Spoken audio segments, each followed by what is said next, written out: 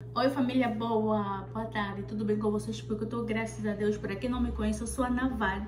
Tá começando mais vídeo aqui no nosso canal. Peço humildemente, para você que não for inscrito, por favor, se inscreva, ativa o sininho e não esqueçam de seguir na minha página no Facebook. Eu recebi bastante perguntas, aí tem muita gente a dizer que tá com medo, porque a lei tá cada vez mais rígida. Então, pessoal, vale a pena? Sim, ainda vale a pena imigrar nos Estados Unidos, desde que você faça tudo certinho, sabe? Cumprir as regras, as ordens. Então, realmente tá bem difícil. Parece que tá cada vez mais rígida, principalmente na Flórida. Aí eu vi uma outra notícia sobre Texas também. Texas, para quem quer migrar para Texas. Então, olha, não, eu vou fazer um vídeo já falando sobre Texas, o que tá para acontecer, o que tá acontecendo. Aí eu vou falar para vocês, vou fazer para vocês, para ter uma noção, para não estar juntando muito, para não ficar mais longo aí no vídeo. Então, pessoal, é só você fazer tudo certinho. Não passe pela fronteira, não passe. Você que realmente quer vir nos Estados Unidos e ficar, faz tudo certinho. Aí, se você vir, né, porque eu sou a prova, o exemplo, se você pegar o visto de turista, chegou aqui nos Estados Unidos, antes que teu visto expire, aí vamos supor que você disse que vai ficar por um mês, porque prazo é prazo. Se for um mês, é um mês mesmo, você tem que ficar e regressar logo. Muda o seu status ou vai lá renovar novamente. Mas eu acho que é melhor mudar pelo status, porque quando você tirar o visto americano, eu acho que nem só americano, qualquer visto, o que tem que se fazer? Você chegou, aí você vai ficar aqui nos Estados Unidos, tempo determinado como turista, tem que regressar no país. Depois de meses, depois de meses que você regressa de novo, então um ano, né? Não, meses, você pode ficar meses, sai do país, na data que você anunciou lá quando foi tirar o visto, né? Aí você regressa pelo seu país e depois de meses, aí você regressa de novo pelos Estados Unidos. Mas acredito muito para alguém que quer muito vir nos Estados Unidos, não vai ter aquilo de voltar, porque eu também não poderia ter nem tão pouco, meu marido, se fosse agora, né? Então, é muito importante, é bom você tá bem financeiramente, se resolver. Quando chegar aqui nos Estados Unidos, também já pode estar lutando muito bem, né? Para você tirar todo o green card. Mas eu aconselho primeiramente, quando você estiver aqui nos Estados Unidos, chegou, quer ficar, mude seu status, ou período de trabalho, alguma coisa assim, para você poder trabalhar. Aí, depois de um ano, né, acredito que sim, você já pode muito bem e tirar o seu green card.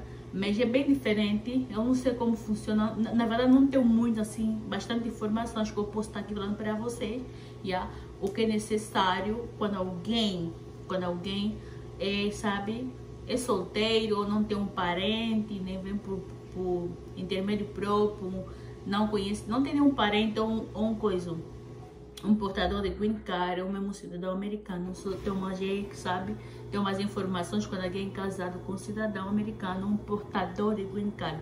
Agora, para você que não conhece, não é casado com um portador de green card, um cidadão, então vai ser bem diferente, mas eu aconselho vocês a pelo menos ter um 2000, não sei quanto em português, perdão, quanto em kwanzas, um 2000, quanto em kwanzas, 2000, eu acho que 2 milhões ou 2 de alguma coisa, né? Para você poder resolver com o seu green card. E também pessoas estavam perguntar se tem como tirar a carteira de motorista. Se você já tem uma carteira de motorista já no seu presidente, não é preciso você tirar aqui nos Estados Unidos. Aí você vai mostrar sua carteira de motorista lá do seu país residente, e quando você chegar cá nos Estados Unidos, você só vai fazer teste. Pode estar fazendo teste de 3 dias. Tem pessoas que estão fazendo de 1 dia, aí já tem que aguardar pela carteira de motorista, que é o drive license. Aí você já tá good to go, bom, como é que se diz? Bom pra ir, né? Em português. Tem uma irmã angolana que ela está aqui nos Estados Unidos, ela estava a falar comigo, né? Ela é novata, que ela mandou mensagem no Facebook, Então ela estava a dizer que não está sabendo começar para poder tirar a carteira de motorista, porque realmente é bem difícil mesmo. Na verdade, para quem não sabe, não tem ninguém que possa te orientar, não conhece pessoas, né? E quando você estiver aqui nos Estados Unidos, muitas pessoas não sabiam, principalmente o americano que não casou com uma pessoa de fora, porque o americano é que vai saber sobre imigração. Tem que ser alguém que já passou, tá passando por isso, já tem uma noção, ou então mesmo um americano que já teve com uma né? Uma pessoa de outro país, ou uma americana que até nem porque americano está aqui nos Estados Unidos vai ter que saber sobre imigração, e nem tão pouco também só porque a pessoa está aqui nos Estados Unidos que vai ter que saber tudo sobre imigração. Aí você tem que recorrer para poder dar melhores informações, yeah? Então nem todo mundo, aí ela ficou perguntando, mas como é que eles não sabem sobre imigração? Eu estava perguntando à minha vizinha, não pessoal, não, você quer saber, tá aí, se você tipo procurar essas pessoas, né, mormons da igreja, vá que não vá. Mas não pensa como é uma americana e tua vizinha deixa perguntar para ela, não pessoal, você pode estar muito bem também, tá aqui nos Estados Unidos, entra no site, aí você já vai, né, ter provavelmente um pouquinho de noção com o tradutor, já se não fala bem coisa, se você não fala a língua. Então essa moça, ela estava falando de não tá conseguindo, né, não sabe como tirar a carta de motorista, onde começar.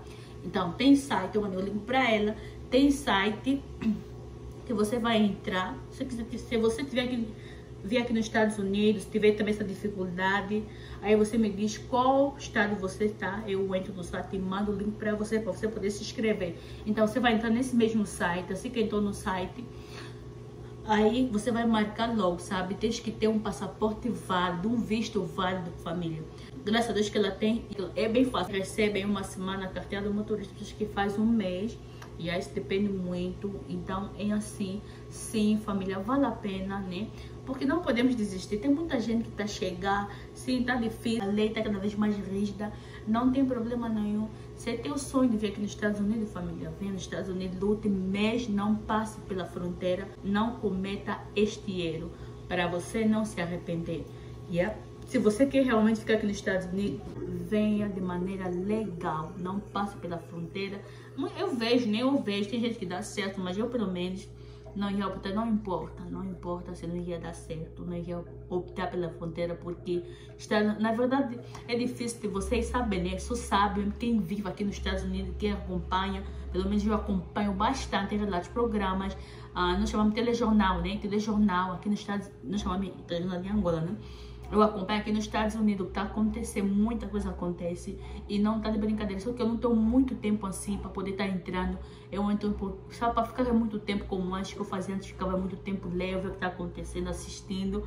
Mas está acontecendo muita coisa aí com mais calma. Também, ultimamente, não tenho tido mais muito tempo, por isso que só vai ter vídeo 2 vezes na semana, já? Então me esforçar bastante, na verdade me esforcei bastante para estar fazendo esse vídeo, porque, sabe, pouco tempo, já? Então é isso, família, boa sorte para você que imigrar aqui nos Estados Unidos. Lute mesmo, o mais importante é você se preparar.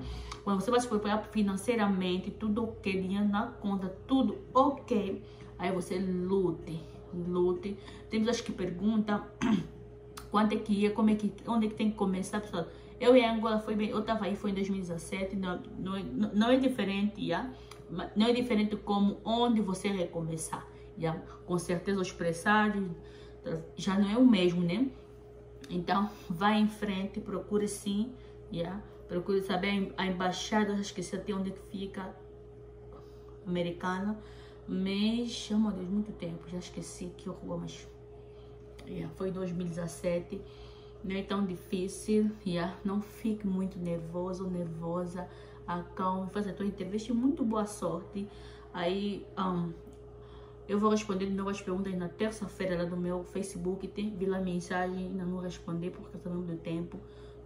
Não só tempo, também tenho que estar concentrada, né? Aí eu fico ocupada, não vai dar assim muito para ficar respondendo mensagem. Como quando eu estiver mais concentrada, eu vou entrar na página de novo, terça-feira, vou responder as perguntas, já? Pela muitas perguntas. Então é isso, família, boa sorte para todos vocês, não desistam. Eu tenho que falar o que está acontecendo, né? Mas isso não quer dizer que você tem que ficar triste, meu Deus. Então, se afinal, acho que vou dizer, não seja assim, não faça isso, não seja assim, já? Não importa, tá difícil, tenta, eu sou uma pessoa, não importa, se tá difícil, é complicado, não sei o que, eu tento, o mais importante, eu me sinto bem quando eu tento, o mais importante é que eu tentei, tá sabendo? Mil vezes você tentar, de que fica na ansiedade, será que eu poderia, será que ia dar certo?